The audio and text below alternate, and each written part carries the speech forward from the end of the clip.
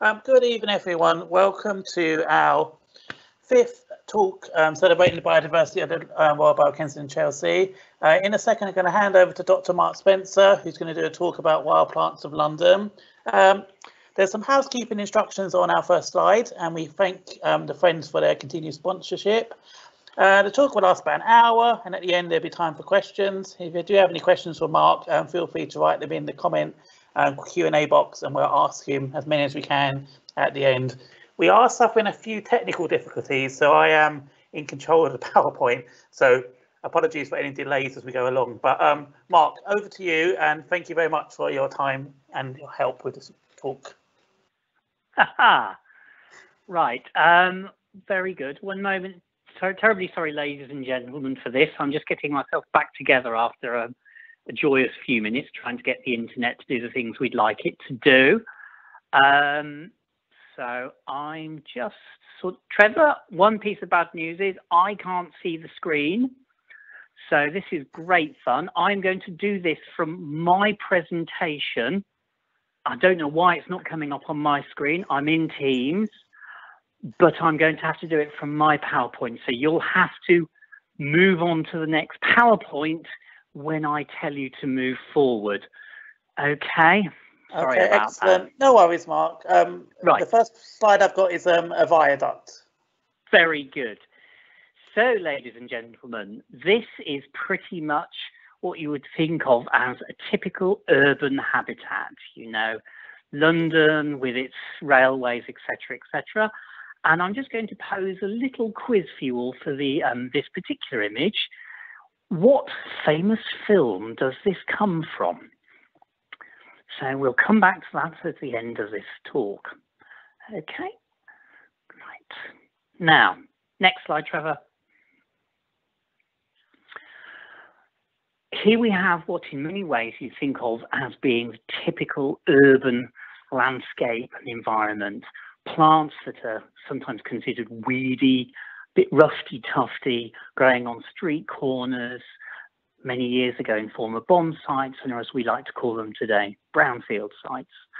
Now, these kind of habitats are becoming increasingly uncommon as London becomes tidier and smarter, and it is getting harder and harder to find these plants. Having said that, many of them still remain common. So on the left, we have hoary mustard. This bright yellow member of the cabbage family is one of London's commonest members of this group of plants. The big jazzy pink thing in the background is common malla, Malva sylvestris, and I'll come back to that a little bit later on. And in the bottom right-hand corner, the plant with the grey foliage is mugwort, Artemisia vulgaris. Now, one of the interesting things about all of these plants is that they're actually non-natives. They've been living in our landscape for many years, in the case of Malva sylvestris and Artemisia vulgaris, for hundreds and hundreds, if not thousands of years, so long so that we refer to them as archaeophytes, plants of the ancient environment. Excuse me, just trying to get myself back together again after that joy. Next slide, please, Trevor. Now, the next image we have is of maidenhair spleenworts. Now, one of the interesting things that's been happening in London over the last 30 or so years is, as London's air quality has, broadly speaking, improved, acidity has been reduced through removing of sulfur, etc., from the atmosphere. Some of the plants which used to live on London's walls, which died out in the late Victorian and the 20th century, are reappearing. So maidenhair spleenwort is one of these species. Once very, very rare in inner London, it is now becoming locally frequent. This was actually photographed on some of the old Roman walls, not far from the Barbican in the City of London. This is a very fine species which you find quite commonly on some of the old walls of London. However, one of the interesting things about inner London is that it's a microcosm. It's a climate unto itself, and this is something that's true of many, many cities. So we actually have all sorts of oddities turn up on occasion. So on the left-hand side of this slide is oh, sorry, Trevor, so can you please move forward to the next slide? Apologies.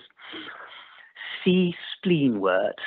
Now, this is C. spleenwort, And it looks a little bit like a common polypody for those of you familiar with this. But this is a really special plant because it actually comes primarily from the southern hemisphere, and as a British wild plant is largely found in southwest England and up the west coast into the warmer parts of Scotland.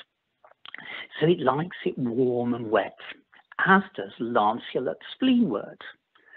Now, weirdly, over the last decade or so, as London has got warmer, both of these species have turned up. Lanceolate spleenwort actually turned up in London, in King's Cross area about 15 years ago. Sadly, it did not persist because the wall upon which it was growing was cleaned and tidied up as part of the King's Cross development. C. spleenwort still quietly hangs on near a railway arch not far from Waterloo Bridge, where it probably is being benefited on occasion from the odd splash of road salting. So these are two of the more curious and very rare ferns that you can find growing in London and are slowly taking hold because our climate is changing. Next slide, please, Trevor. Now, I just noticed a typo on my slide. Two very common and overlooked grasses that we have in London are the meadow grasses, these annual meadow grasses. And in this image on the lower part of the slide, you will see annual meadow grass. It's the darker green of the two plants. And the plant above it is early meadow grass, Poa infirma. And these two plants are very, very closely related. In fact, Poa infirma is one of the parent species for annual meadow grass.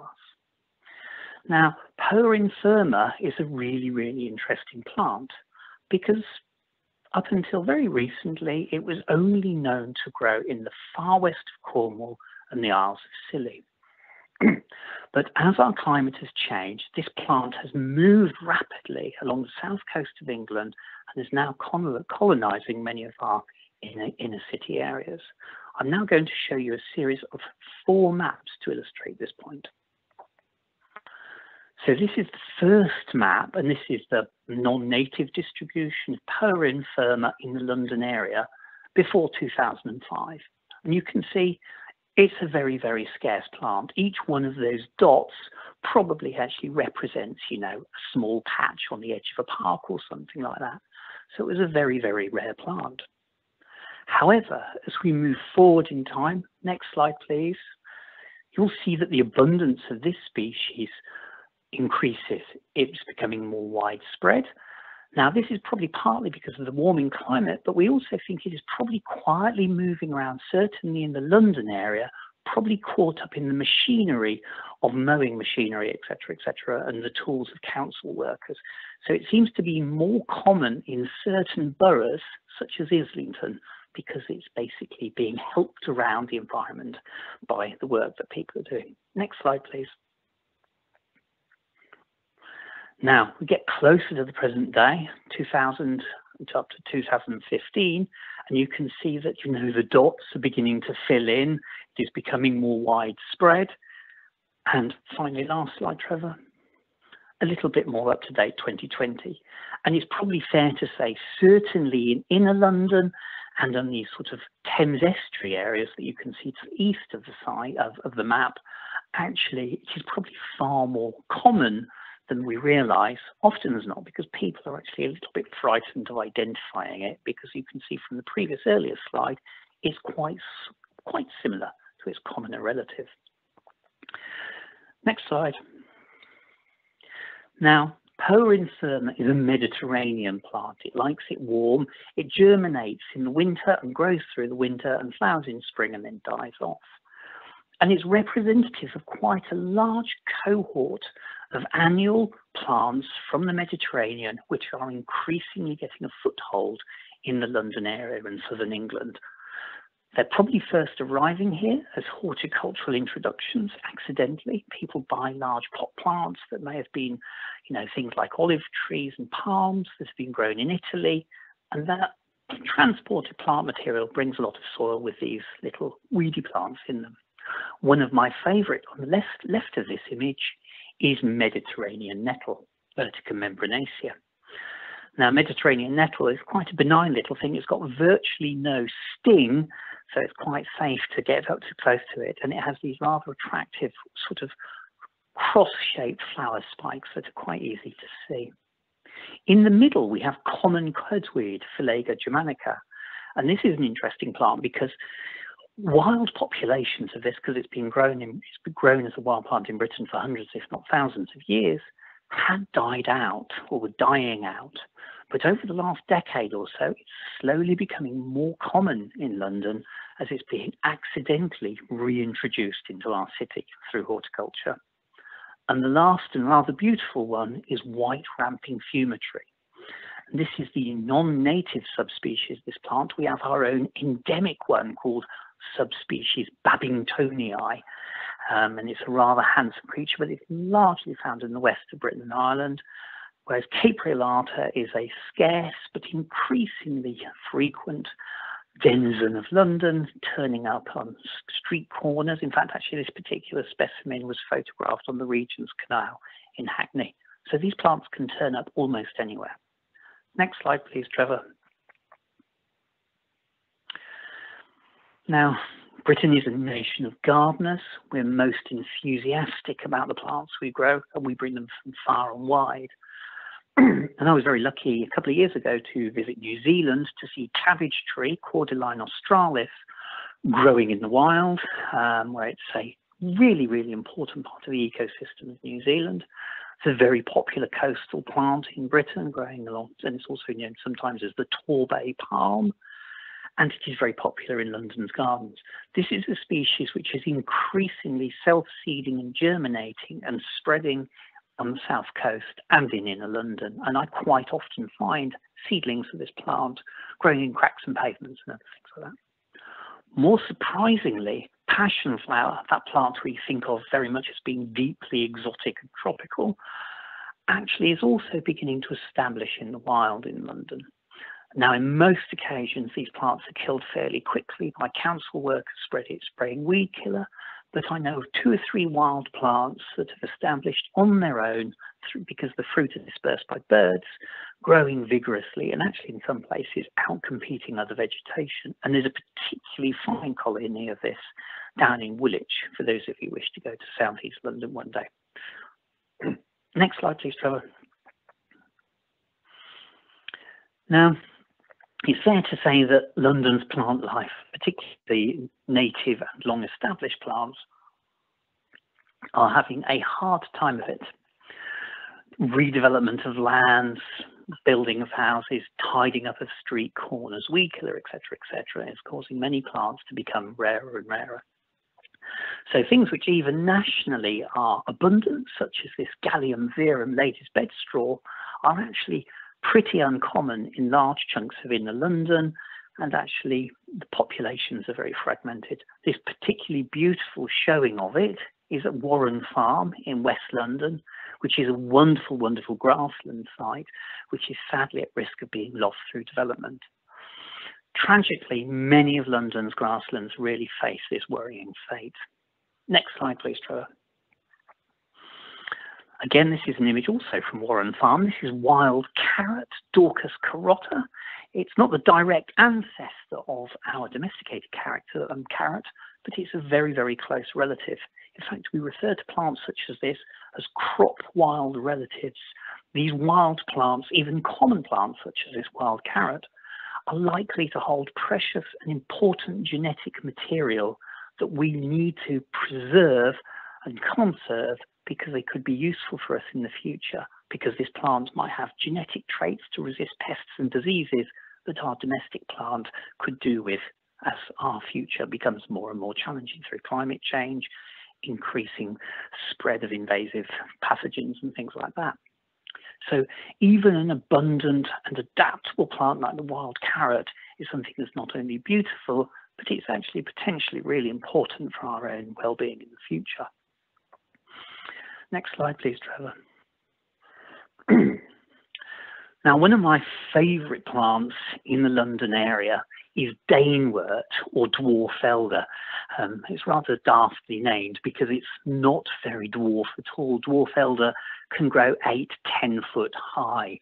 It's rather a large, exuberant plant. and it's fascinating. It's linked historically with territory that was dominated by Danish culture in the Middle Ages, and is now largely restricted to, you know, urban and suburban areas, although it is spread into other parts of Britain. Now, London used to have, up until the development of the lower River Lee, around the Olympic Park, some of the largest and finest patches of this plant in Britain. Hundreds of sort of flower spikes of this wonderful plant. It's incredibly beautiful, superb plant for insects. Tragically, many of those plants were wiped out by the Olympics development. This particular patch, Warren Farm, is actually on a piece of what was originally sort of landfill. And I strongly suspect that this one tiny patch in the west of London probably originated, you know, maybe from something like bomb site development or rubbish coming from East London and being dumped in West London. It's an incredibly beautiful plant, but beware, because unlike elder, it is very, very poisonous, not something you want to be nibbling. Next slide, please. Now I'm going to get a little bit watery now and talk about a delightful little plant called lesser water plantain. Now, quite a few of you, I'm sure, are familiar with Alisma plantego aquatica, the water plantain, which is quite a large and attractive waterside plant. Lesser water plantain is a much rarer plant. It's very scarce all over the British Isles and is increasingly at risk of extinction. We have one remaining site left in the whole of Greater London that I know of. It's actually in Finchley, of all places, not far from the North Circular, growing in a sort of sheltered area hidden away behind some willow trees. There's a tiny population with about 20 plants. It's a wonderful plant, very beautiful and very, very important because Britain and Ireland holds quite a large chunk of the world population of this plant. Now, when we're going out looking at plants in the London area, we tend to, you know, go off into the wilder parts and look for wonderful places. But even the most humanly created and constrained environments, such as the Barbican Centre, here on the right, is a place where we can admire plants. The Lake of the Barbican Centre is actually one of the best places I know in inner London for aquatic plants. It's got all sorts of wonderful little things in there, although you have to be quite brave because it's fair to say most people do look at you askance with you if you've got your nose in the water looking at little green things. Next slide, please, Trevor. Now, unfortunately, many of London's water plants are really not having a very good time. The canals are increasingly used for recreation, and motorised boats do a lot in terms of chopping up the vegetation that's growing on the bottom, and also they reduce the clarity of the water because of the silt they pull up. So many of our aquatic plants, such as broadleaf pondweed here, are not doing very well. This is one tiny patch growing on the lower River Lee. It's probably now gone because it was not far from the Olympic site. And many of our wonderful pondweed species are now increasingly rare. So if you ever see something like this, I'd be very keen to hear about it. Because at the moment, we've got about 3 or 4 sites in the whole of North London for this plant. Next slide, please, Trevor.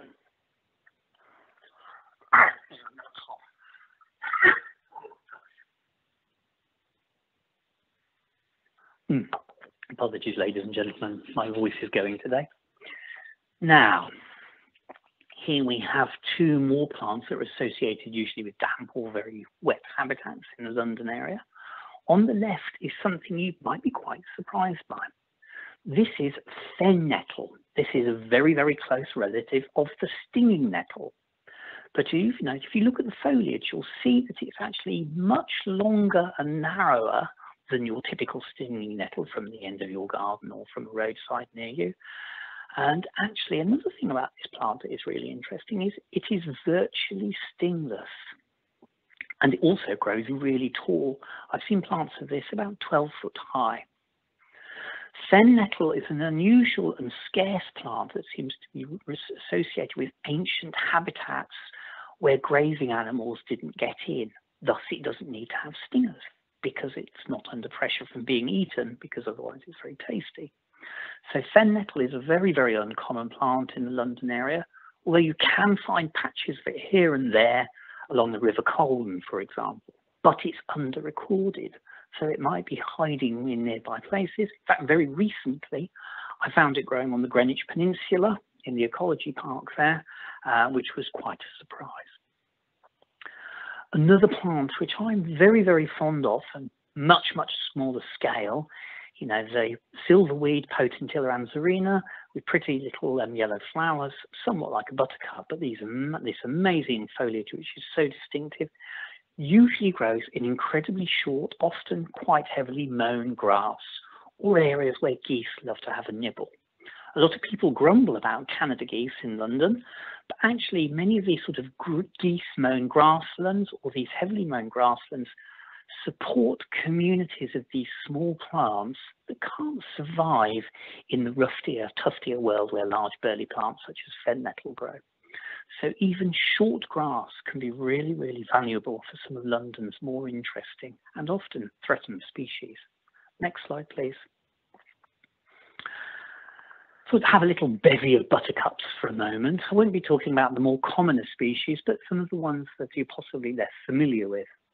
So on the left, we have celery leaf buttercup. This is still a fairly common plant growing along damp corners on canal sides and riverbanks or on wet mud by ponds. And it has these very, very distinctive little almost star-shaped flowers with a very, very big green center as the fruit develops. And it also has quite thick, lush foliage. And it's an annual, so you won't see any rootstocks coming off. It's quite an easy plant to recognize.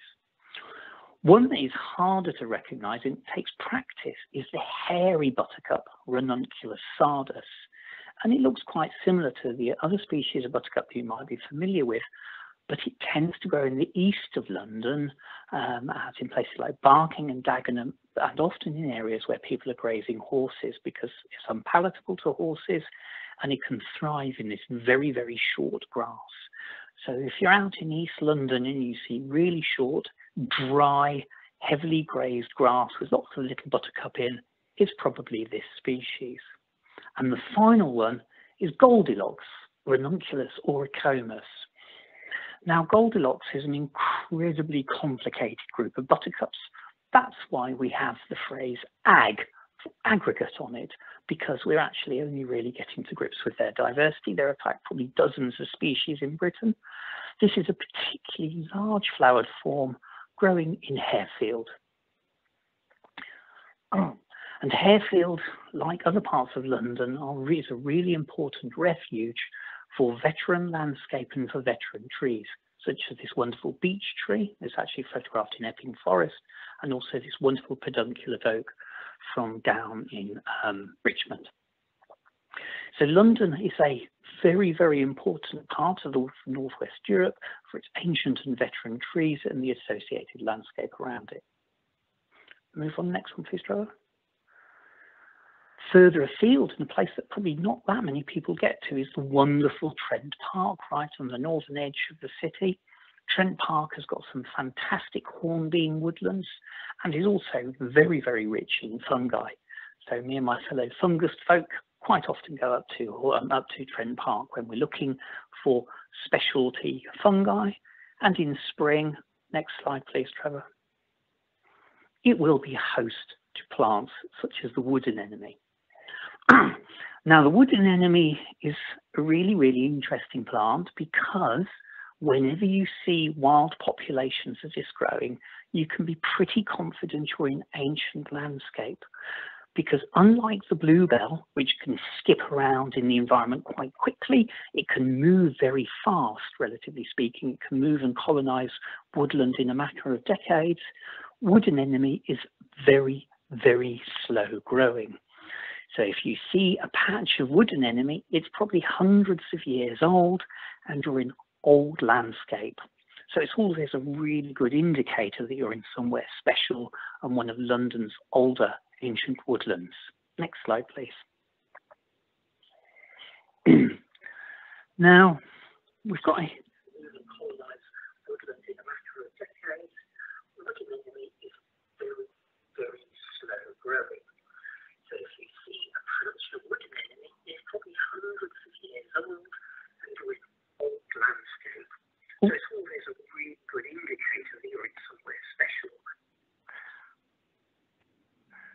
just also decided to unmute me.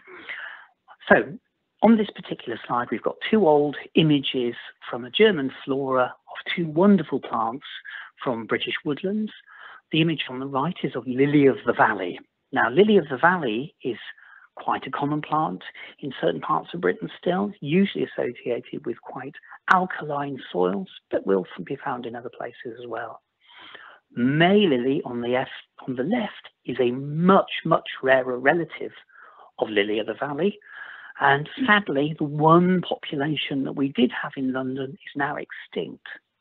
It used to grow in Hampstead Heath. There's a bit of a debate about its status in Hampstead, but sadly, we can no longer really argue it too much because it died out probably sometime in the 1950s. Next slide, please, Trevor. Another plant, along with, lily of the valley and wood anemone, that we can refer to as a ancient woodland axiophyte, which means, a plant that's highly indicative of a rich and ancient habitat, is the common cowweed. This is Melampyrum pratense with little snapdragon-y type flowers, and it's reasonably closely related to snapdragons. But it has something special about it because this is a parasite. This plant cheats. It sticks its roots into the root systems of other plants and steals nutrients from them.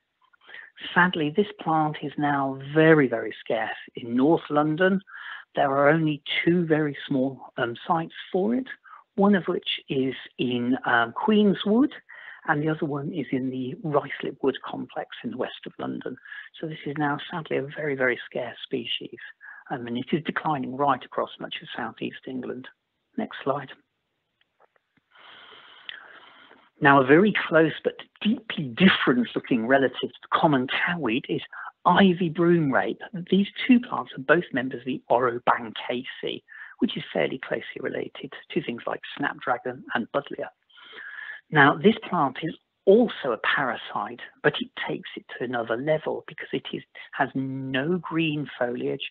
It doesn't do any photosynthesis. It is totally dependent upon its host plant, in which case this is, not surprisingly, ivy.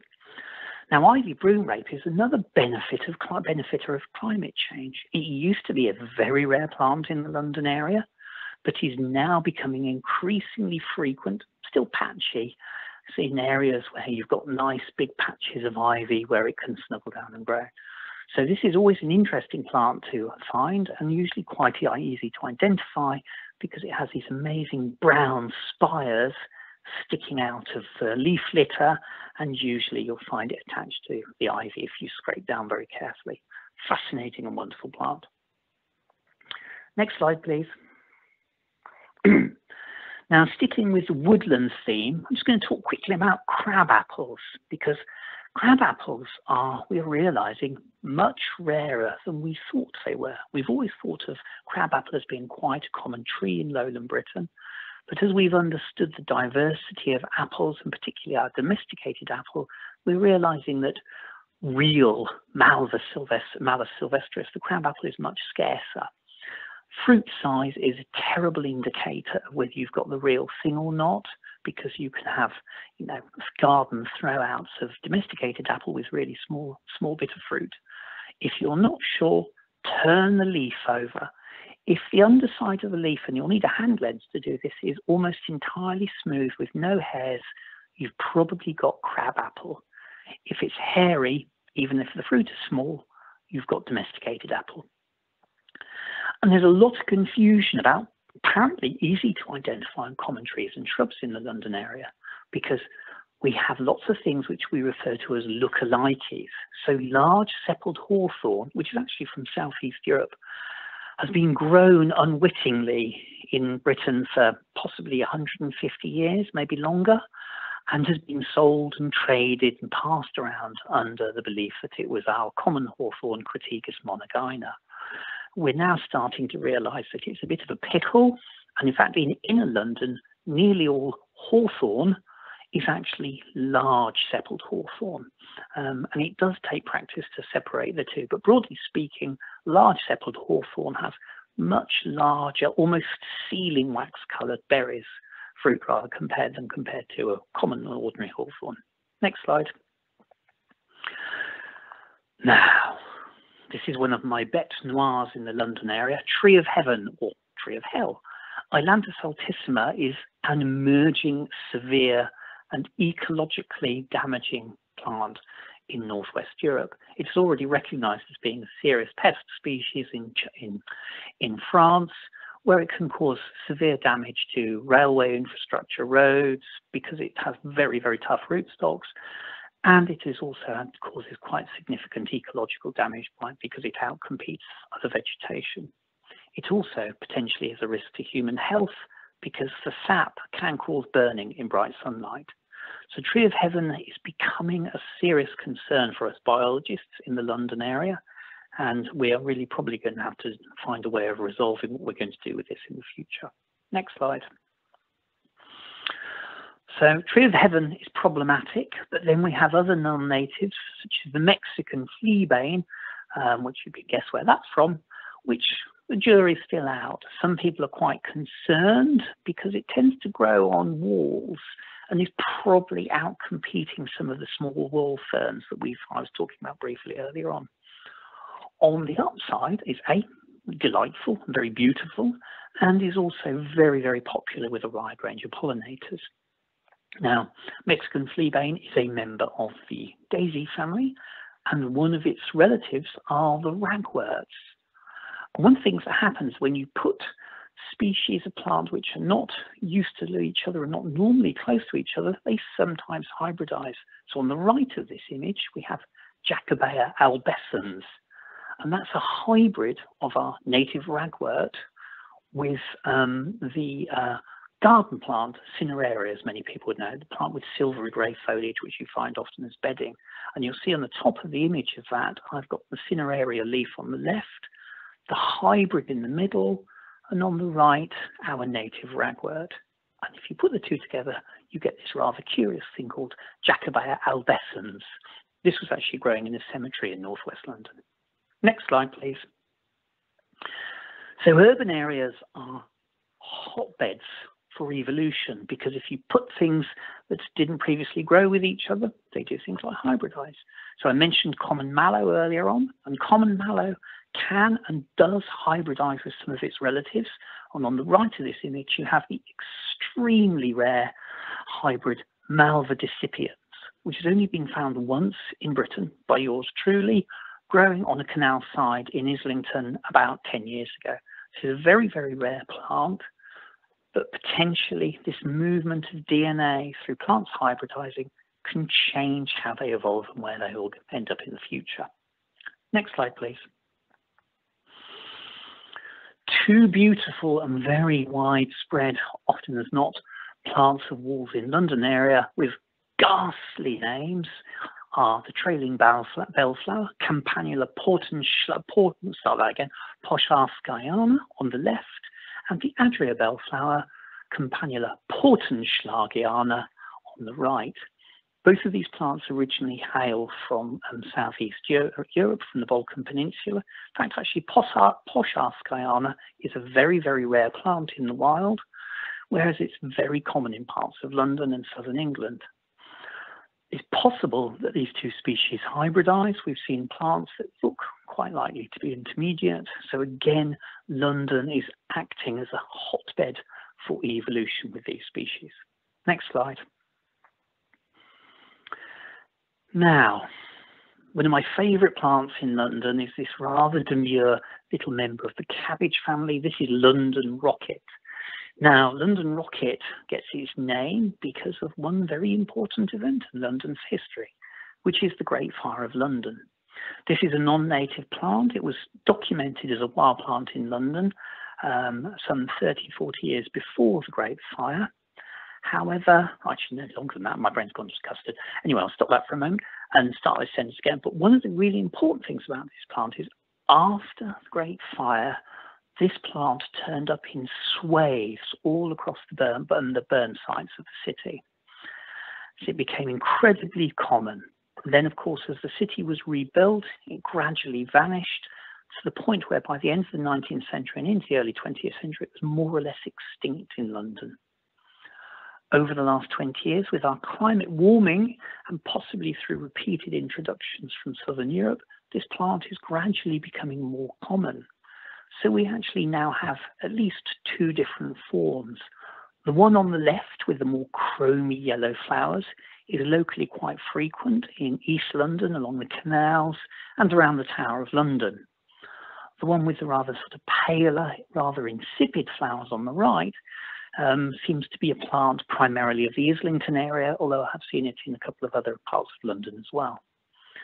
So these plants, again, are kind of responding to what us human beings do, us introducing genes, introducing plants from other parts of the world. And with climate change on top, we do not really know what the future for London Rocket will be, but it will be fascinating. Next slide. Now, as you're picked up, London is definitely full of winners and losers in terms of the race to survive when it comes to plants. And here are two really, really interesting ones. On the left is rue-leaf saxifrage. These are both native plants, these. Now, 20 years ago, rue-leaf saxifrage was incredibly rare in London. There were probably 100 or so plants a year growing in very, very few sites. So much so that we really felt it was probably quite likely to become extinct in London. And similarly with meadow saxifrage, which is similarly very rare in London. It's only found in this image. It's actually from Kew Green, where there's a small patch that survives the mowers every year. Now, meadow saxifrage continues to be rare, tragically, because it's a beautiful, beautiful plant. But rue-leaf saxifrage has done something amazing. We don't understand what's happening, but over the last decade or so, it has moved into new habitats and new landscapes and become very common on railway track beds, particularly around the major stations such as Victoria and Waterloo. So it now grows in the million in a few places. So this is a species that's doing very well. Next slide. Now, we're in the Queen's backyard, Buckingham Palace. Now, about a decade ago, I had the fortune to go out with various other botanists from the London Natural History Society and botanise in the Queen's backyard. And we made a stunning discovery, Cephalanthera damazonium, the white helleborine. Now, this was amazing because this was the first record of this plant species in at least 100 years in North London. The last time it was seen was in Harefield in about 1905. We were very, very pleased to find it. There was actually quite a healthy colony of this wonderful, beautiful orchid growing at this site. And fingers crossed, it's still doing very well. Next slide. So we can come up with surprises. Here's another one, sticking with the orchid theme. This is the lizard orchid. This used to be an incredibly rare plant in Britain. With climate change, it seems to be doing very well. And about 15 years ago, for the first time in at least 300 years of botany recording and looking at plants in the London area, this plant turned up in North London. The image on the right is of a small fence that was erected around it to protect it. Unfortunately, it's fair to say the site which the plant still lives on has now been treated extremely hostilely. The site has actually been developed. It's been fenced in, and most of the area has been covered with membrane and wood chip. But there is this tiny, tiny little wall still around it. So it's probably the smallest nature reserve in Britain. I have to say, it's a pretty appalling way of treating one of our rarest wild plants. So it's an amazing thing. Next slide, please. Now, many of us often see in urban areas, wildflower seed mixes. There's a lot of talk of them on social media, and they're often full of delightful plants such as corncockle, the pink plant, and cornflower, the blue plant on the right. These are actually both images from wild populations of these two plants, and they are now very rare plants growing in the wild. They're not natives, they're what we refer to as archaeophytes. They've been in our landscape for thousands of years. And it's fair to say, next slide please, Trevor, that these wild plants, these cornflower plants, often don't have growing in these seed mixes these less exciting looking plants such as spreading hedge parsley on the left and annual Norwell growing on the right. Both of these plants are now nationally endangered and very, very rare. These two images were taken from a field site in the north of London on the border with Hertfordshire. So we often think about, when we plant seed mixes about, we've done something wonderful, but we tend to do it based upon what we find aesthetically appealing, because I've never seen a seed mix with hedge parsley or annual Norwell in them. Next slide. Now, botanically, one of the most interesting areas in London is the Hampton Court area, and one of the stars of the show is autumn squill. Autumn squill is a relative of the bluebell. It's a much, much smaller plant that you find growing in dry, acid grassland. It's probably still in flower at the moment now, and it's a delightful but tragically increasingly rare plant. Most of the populations on the River Thames have been wiped out.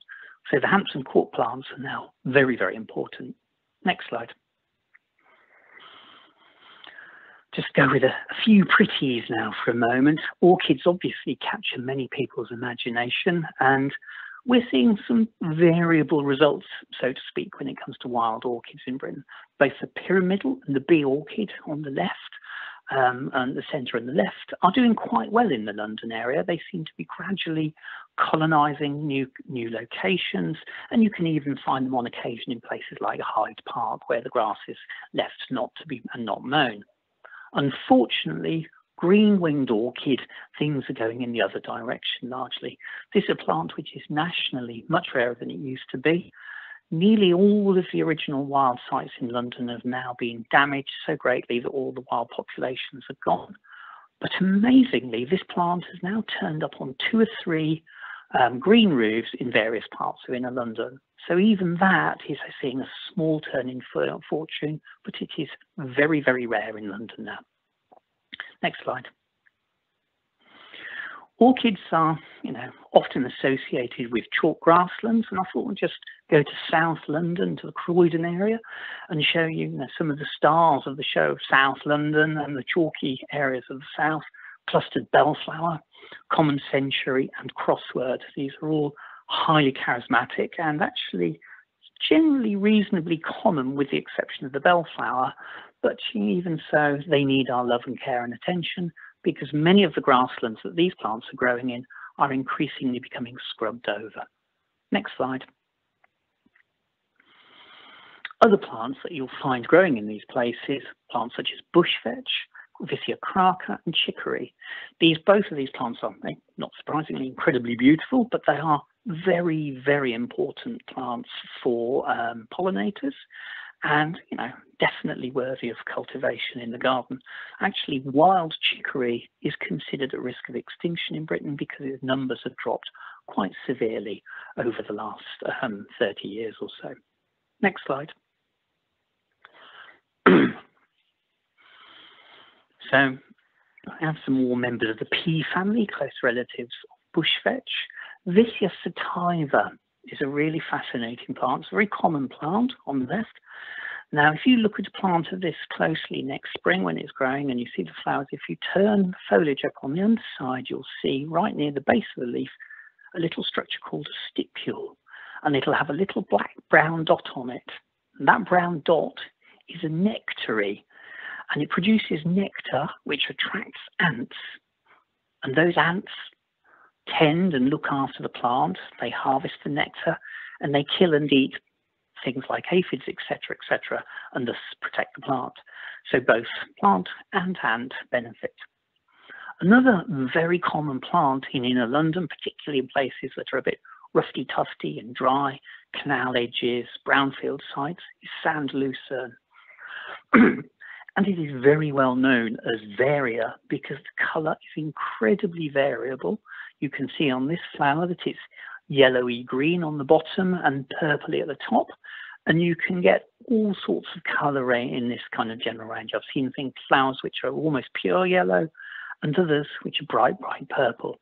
It's a very challenging plant to identify sometimes. Next slide. Now, this plant is a real mystery for London because wild licorice, astragalus, is usually associated with chalk. But bizarrely, there's a colony of it growing on the Greenwich Peninsula. Nobody knows how it got there. It grows in the Greenwich Peninsula Ecology Park. There's no record of it being planted, but it is definitely one that's well worth a visit. It's a fascinating and wonderful plant. In the wild, it quite often grows along things such as the man orchid. Next slide, please. Now, the River Thames, immensely important to the history of London. Sadly, it's fair to say that much of London has now lost its riverside vegetation. Tripcock Ness in southeast London, Greenwich area as well, and Bexley area is well worth a visit. Fascinating environment where you can get a hint of what London use was, London River Thames was like once upon a time. And it supports some quite important plants which are now scarce in the London area. Next slide.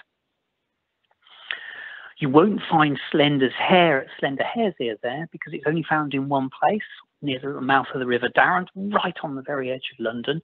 But you will see sea aster, which is really quite a common plant on the Thames and seems to be becoming more abundant.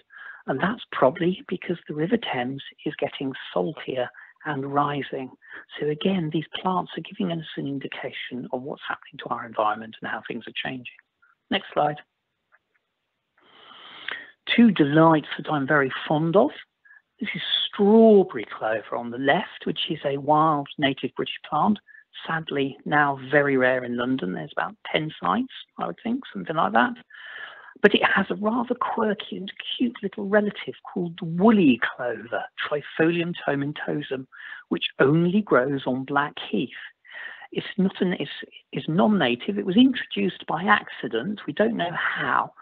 But it's great fun to look for because you'll be walking around over Blackheath and then all of a sudden you'll see it because it looks like people have thrown little blobs of cotton wool all over the grass. It's a delightful little plant. Next slide. Now, I've mentioned grassland being in trouble in the London area, and it's fair to say that, sometimes tree planting is a significant contributor. This is Horsenden Hill and the rather tritely named Whittler's Wood, which unfortunately was planted over species-rich grassland and has caused huge amount of ecological damage and is very, very distressing for botanists such as myself. Next slide. Because Horsenden Hill, not this particular area where the trees were planted, is the only place in North London where Dyer's greenweed still grows. Wonderful, wonderful member of the pea family, a relative of broom. And if you ever find Dyer's greenweed, it basically looks like a broom plant growing in the grass. You know you're in really important ancient landscape. Next slide. Now, here's a few rather snazzy members of the mint family that are always well worth looking out for. Marsh woundwort is still quite common along the canal, and you'll often find it growing in cracks and fragments, particularly in the west of London and parts of the River Crane and the Colne, etc. A much, much rarer plant, which is only known from Lesnes Abbey Wood in southeast London, is Lesser calamint. This is nationally endangered, and Lesnes Abbey population is the only one in London, and it nearly had trees planted all over it. And then on the right, we have the nationally still common wood sage, delightful thing with these beautiful sort of limey green flowers, which again, sadly, in much of North London is not very common. It's doing better in parts of South London though. Next slide. Another rarity that has just recently turned up in Lesnes Abbey Wood is this fascinating member of the cabbage family, tower mustard. And what's amazing about this particular plant at Lesnes is it probably was surviving in the seed bank for dozens, if not decades, many decades, until such time as somebody cultivated the ground and up popped tower mustard. So we now have 2 sites in London for this nationally rare plant. Next slide. This is one of my favourite places in London because it's really part of actually the history about how we've started to change our attitude towards the landscape and the environment in London. Camley Street is, a green oasis for people living and working in King's Cross, but it is also culturally really important because it is one of the first purpose-built created landscapes. And, getting these sites right is really important. Next slide.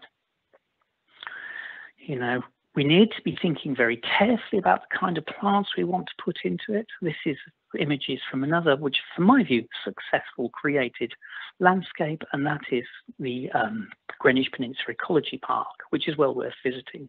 Both wild marjoram and meadowsweet are really, really important plants, supporting a huge diversity of invertebrates.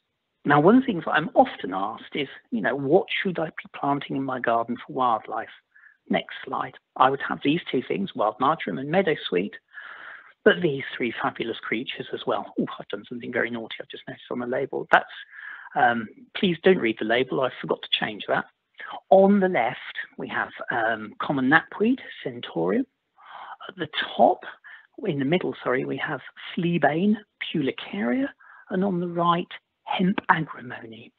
These three common and adaptable members of the daisy family are incredibly rich in nectar and pollen. They're really fantastic for wild animals and invertebrates, and they look great as well. Next slide.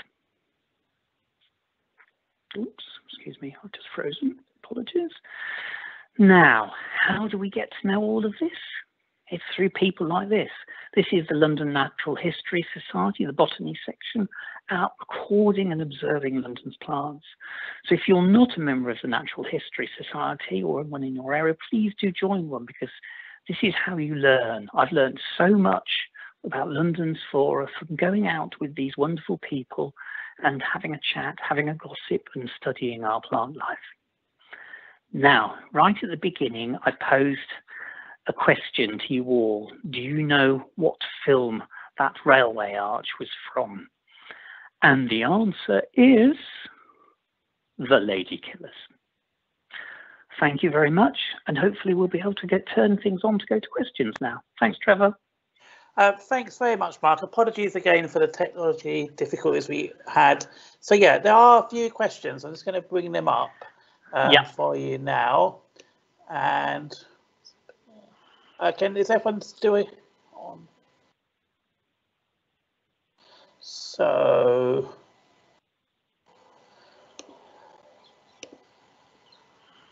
right, I can see questions now. Yeah, sorry, I'm just bringing them up.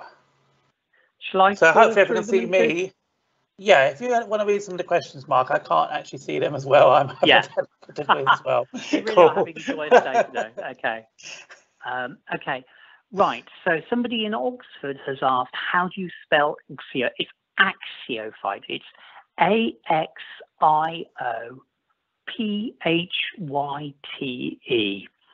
So these are plants which are axiomatic, highly indicative of particular types of habitat. I can see you visually now, Trevor, but I can't hear you.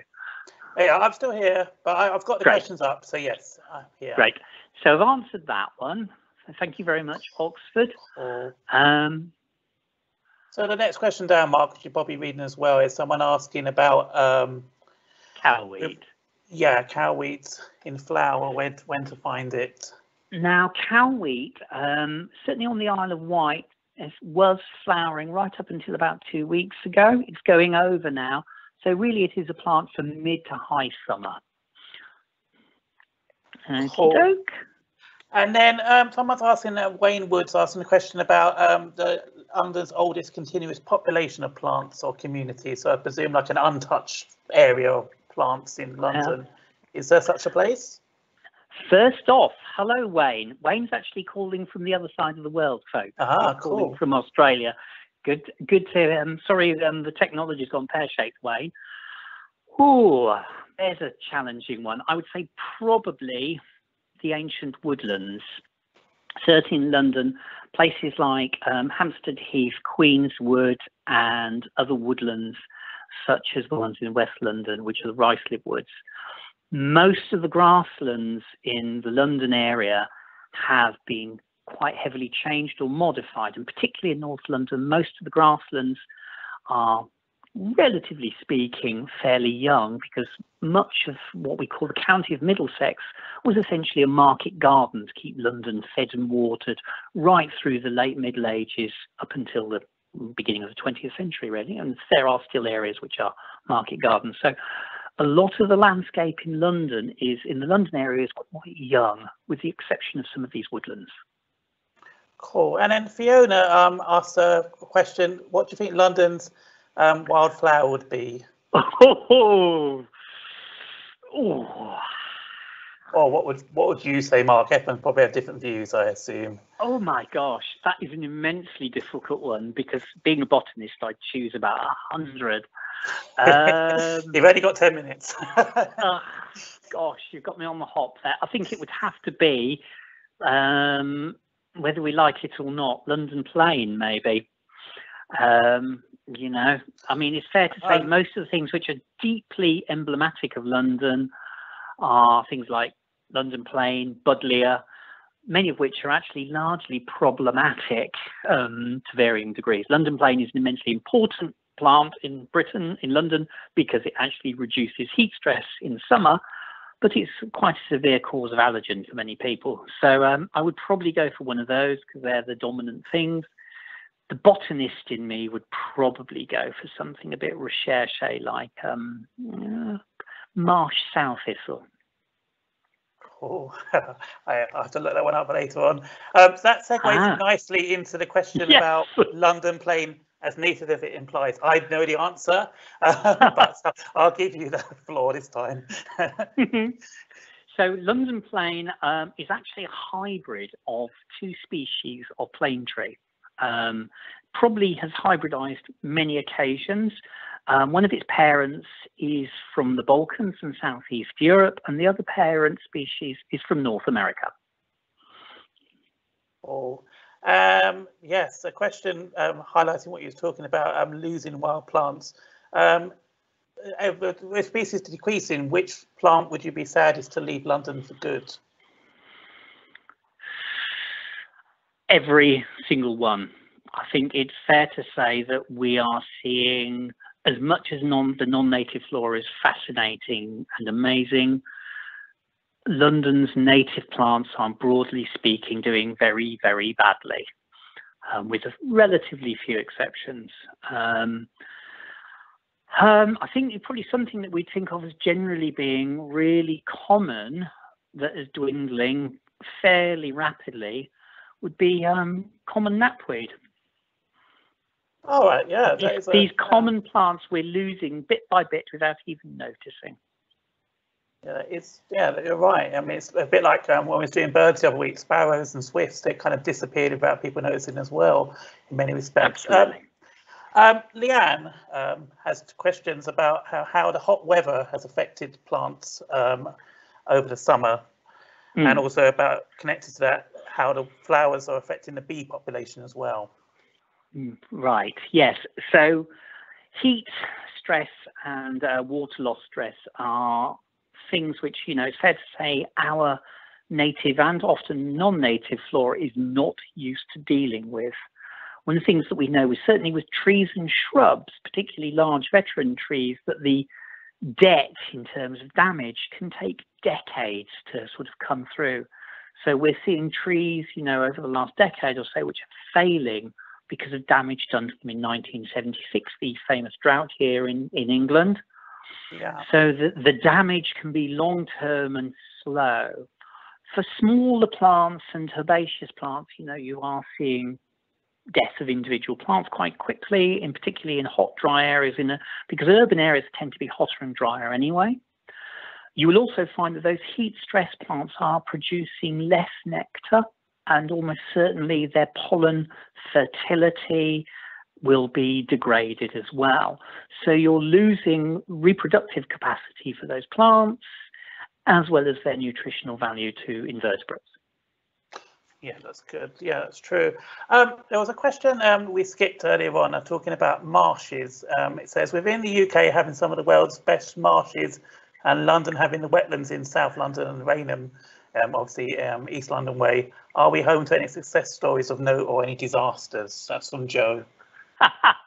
My favourite wetland in the London area, which is often overlooked because of the celebrity of Rainham, is Crayford Marsh. Okay. Yeah. It's an amazing piece of landscape. It's got layers of English history. which is in itself fascinating and tells wonderful stories of the London area. But it has one of my favourite and charismatic plants, which is the marsh south thistle, which I mentioned earlier on. And the marsh south thistle is a plant of fenland and wetland. It is still locally frequent in parts of East Anglia, although again it's lost a lot of its population through the draining of the fens. Up until the early 20th century, marsh south thistle was found locally frequently through much of what is now Greater London, the Isle of Dogs, parts of Battersea, etc., etc. Obviously, urbanisation largely did away with those habitats, and marsh south thistle was thought to be extinct in London up until the 1960s, when one wild patch was found on the River Cray down in southeast London near Crayford Marsh, where I saw it in the early 2000s. Tragically, that last wild population was destroyed. Thankfully, I foresaw doom and I collected seed about 2 years beforehand, which we successfully propagated and replanted in a wonderful piece of wetland about 200 yards away from the last known wild site. So that's probably my sort of personal kind of favourite story about amazing wetlands. But the River Thames and the Thames grazing marshes are incredibly important. And it's fair to say the current loosening of planning law is probably going to prove disastrous for many of these sites. Cool. Someone's referencing buddleia there for you, Mark. I know buddleia is one of your favourite plants. Would you like to give your 2-minute view on buddleia, Mark? Oh, friend or foe? Yes. Now, ladies and gentlemen, Trevor's laughing because he's heard my comments on buddleia, and probably quite a few of you have before. Buddleia is most definitely not helpful in the wider landscape.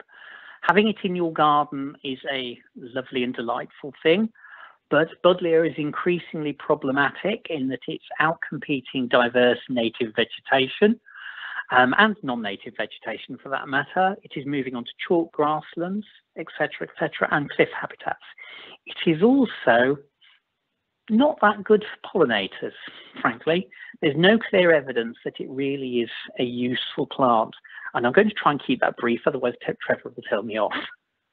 It's funny, though, Mark, because I think I told you before, some people from other charities are still promoting buddleia as a plant that is good. So it's an interesting debate that goes on in the background on buddleia. Yes, yeah. I think it's unfortunate that we won't name and shame anyone. We've shot ourselves in the foot in that. Increasingly, people from some of the animal-oriented charities, invertebrate charities, are coming out of the closet, so to speak, and saying, actually, this is a problem. Buddleia is certainly in London. It is outcompeting diverse habitat, which could have a really fantastic assemblage of other plants that would support a much wider range of creatures. Cool, thank you, Mark. And there's a question for someone who lives close to the ancient woodland of Queenswood, which I think is in North London. Do you have any specific recommendations what to look for in ancient woodland in the next couple of weeks? Now, so Queenswood and those woods around there are fantastic, much supported and loved by a fantastic botanist and ecologist called David Bevan, who's now retired, a real hero of London's natural history. Now, the pretty things of most ancient woodlands have largely finished when it comes to plants now. They go to sleep because most woodland plants tend to flower in the spring in Britain because they need the extra sunlight and the water, etc., etc. But we are heading into the fungus period. So Queenswood will start to come alive, particularly with the rain we've had the last few days, with lots of interesting fungi. Cool. And then we can do a little plug for you there as well, that hopefully, all being well, you'll be back in Holland Park to do our fungi foray early November as well. Yes. So yeah, we're near the end of our questions. Maria's asking for the name of the group that does the recording in London. That's the London Naturalist Society, which obviously... Yes. I would say to everybody, if you're not members of a natural history group, and you're kind of slightly overawed by the diversity of plants, the best thing you can do is join a group. In London, the London Natural History Society is a very friendly community. We're very open to beginners and non-experts, and we don't tut at you if you don't know what the plant is. We're very keen to get more people to come along, and you can welcome to join our walks. You don't have to become a member. You can just come along and say hi to us, and hopefully bit by bit you'll become part of our community. So for Londoners, the London Natural History Society, but also on a national level, the Botanical Society of Britain and Ireland. Cool. And then the penultimate question is, I think you may have answered this. What is the rarest species of plant in Greater London area? The rarest one? In Greater London. I mean, the lizard, nationally, the lizard orchid is, no. Chalk milkwort, which I have not mentioned, grows in the very south of London in tiny populations, which are probably on the brink of extinction, is nationally endangered. So that's probably the rarest on the national scale. But within London, probably the rarest plant in London is the lizard orchid, because that one plant is the only one we know of in the whole of Greater London. Cool, thank you, Mark. And the last question is a question about the bee population. How has a change in London's wild plant population affected the bee population? Ooh, now, I'm no expert on bees, and I don't really do things with faces, legs and wings. But I would imagine probably quite profound. I also imagine it's probably something that we will never be able to answer, because we don't have probably detailed enough information on the structure of plants, say 100, 200 years ago, and the bee and other invertebrate communities that we'd found in London. So it's quite hard to be absolutely clear, but I strongly suspect, many of our native non-honeybee species are not doing well. And that is probably in part due to the increase of non-native species, such as Buddleia, because many of these bee species are often associated with a few types of plant. They're called oligolects. So, for example, the ivy bee only lives pretty much off ivy. So if you reduce the abundance and the availability of some of these native plants and their communities and replace it with something that those native bees are not used to, such as Buddleia, it's not particularly good news for some of these species. Okay, great. So again, Mark, thank you for your time. There's a lot of very positive comments, particularly Wayne said he stayed up at 4:30 a.m. Whoa. Thank you, Wayne, for your time as well. And thank you everyone for joining us. Apologies again for the technical difficulties, but hope you all agree that Mark is a very entertaining and very informative speaker as always. And hopefully you can come and join us for a funky four-way in person with Mark, hopefully in November. 2 weeks time, we've got a talk on common lizards with Emily from Frog Life. And if you're interested in trees, I'm doing a tree talk tomorrow afternoon, and details are on the email I sent out earlier as well. So thank you again, Mark, and thank you everyone for attending, and have a good evening, everyone. Thank you very much. Bye-bye. Bye. Good night. Thanks. Oof.